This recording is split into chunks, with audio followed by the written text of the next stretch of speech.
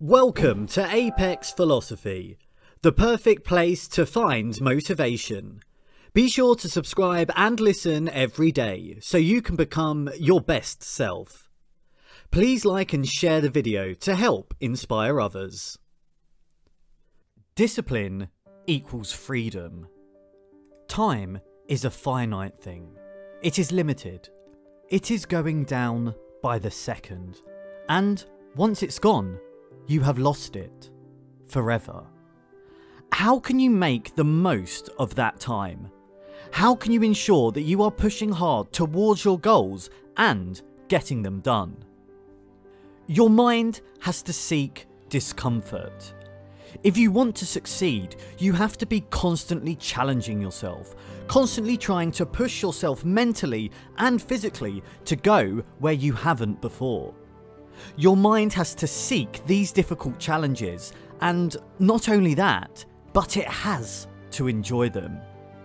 You have to make your mind think this is the best thing ever, because that will be the only thing to motivate you to the next level. Your mind has to believe that it has to complete this difficult task. There is no giving in, and there is no plan B. By enjoying doing seemingly grueling tasks, you are motivating yourself to break past the hardest stage and move on to an area of growth. The best way to motivate and condition your mind to think this way is to force yourself to adhere to a schedule. Take going to the gym as an example. Every Monday, Wednesday and Friday you go to the gym. You follow that religiously and work out as hard as you can in that time. Enjoy the time off on Tuesdays and Thursdays. Following this discipline will only make you appreciate those moments of relaxation even more. It becomes a reward and incentive to keep going. It motivates you to work harder during those 3 days. A schedule disciplines you. It guides you on the path to success. You then build on that schedule every day. You force yourself to go further. You may be doing 10 push-ups a day, and once you can do that, up it to 20 every single day, and so on. Even if it takes you all day to do something like 200 push-ups, and you need to take breaks, and do 10 every hour. Whatever you have to do to reach that target, you must do it. Sticking to that schedule and following it teaches you discipline and motivates you to go further. This doesn't just go for exercise. Have a schedule for everything you want to complete in a day. Break it up into small tasks which are easy to complete, as it gives you that dopamine rush that makes you want to go and do the next task and the next until, before long, you have completed your list. You are motivated by a series of successes that eventually builds up into a successful day. The problem most people face on a day-to-day basis is that they don't have an aim. They don't know what they're going to do, so they just do something for the sake of it. They may go and jump rope for a bit or go on the treadmill, and they aren't doing it with any real conviction or motivation. This is why people need personal trainers. They need someone to be that person to tell them what to do, to set out what exercise you are doing and for how long. They rely on other people to give them an aim. What people don't realise is they can tell themselves what to do. It's far more effective than a personal trainer and a lot cheaper as well. Work out from home if you need to. Load up a YouTube video and do sit-ups until your abs hurt. Hold a plank until you can't hold it for any longer, and then hold it for 20 seconds longer. Make it as brutal as if someone was telling you what to do, even if it takes all day. You have to be able to motivate yourself to do this. When it comes to real life, you can't have a personal trainer telling you what decisions you will make in life. There is nobody there forcing you to get up and start that business or start that side hustle. You have to tell yourself to do it. and you have to be your own personal trainer. This is the way to succeed. As soon as you realise that you can create your own aims and your own goals in life and make the steps to actually do them, you become unstoppable. Life is too short to half-ass things. It is too short to not care about the things you are doing. If you get into something, give it your all. You have to do whatever you can to make sure you are constantly working towards the things you care about. And if you are doing something you don't care about and it isn't helping you, stop doing it. It's not helping you and it is just wasting your time. Your time on this planet is limited. And you shouldn't be wasting your time on stuff that isn't motivating you to be the best you can possibly be. Insanity and greatness are next door neighbours and borrow each other's sugar. There's something about wanting to be great that requires you to be almost insane about it. You have to want it so bad that it hurts. You have to want it so bad that you can't think of nothing else but that idea of greatness. You have to envision it until it drives you insane. There is something about mastery, true mastery, that requires you to shut off massive areas of your life. Some see that as insanity. To make such great sacrifices for a better future. Most people don't understand that. People are too scared to dedicate themselves, and they are scared of the process and are scared of failure. There is too much doubt. They don't know whether they should force themselves to take action or not. They don't realise that once you start the process and start applying yourself, it becomes so much easier.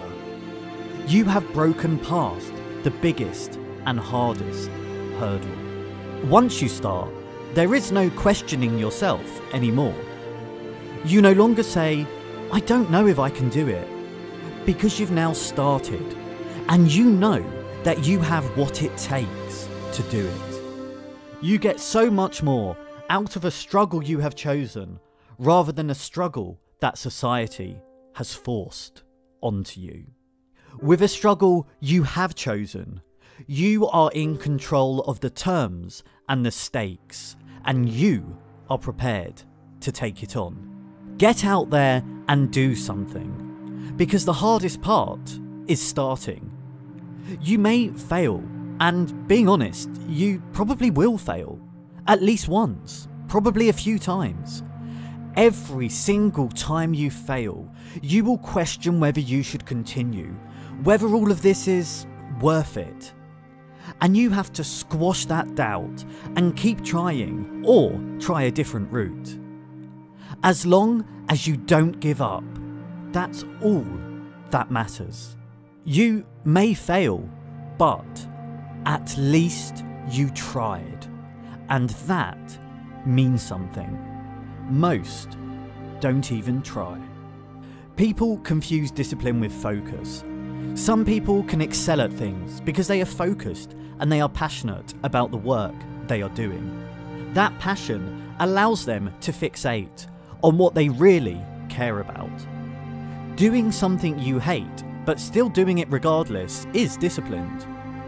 Working at a till part-time even though you hate it is a discipline. Fighting against something you resent or find grueling is the discipline, whereas focus comes from the things you love. The more you choose to venture into physical and mental struggles, the stronger you become. You can give up at any point, but you shouldn't. Perseverance is strength. Discipline yourself to suffer so that when you get to the things you love, you can be focused and dedicated. You can commit your all to the things you care about because of the pain you put yourself through before that. Most people never learn to move past this. They never learn about dedication, discipline, or focus. They don't know that success is directly correlated with effort. They want everything handed to them on a silver plate, where it is only the educated few who truly understand the true journey of success. Children should do sports from a young age because it teaches them early on in life the confidence to go out there and achieve what they want to in life.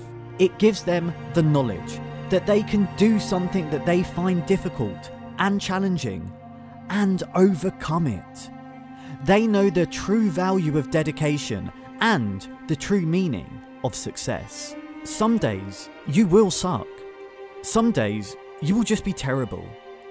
And that can be so motivational. That is the bright side of tragedy. When you fail, you appreciate the moments in life where you didn't fail and where you didn't struggle. You won't feel these glimmering moments unless life burns you. Unless you get beaten up, chewed up, and spit out by life, you won't feel that. Isn't it glorious? Embrace failure just as much as you embrace success. People have a hard time defining themselves. They define themselves by their failures. You are not your failures. You are you. Everything in life is a lesson. You can choose to learn from that lesson or accept defeat. What would you do differently? If you dwell on failures, you are undermining and hurting yourself and the creative process.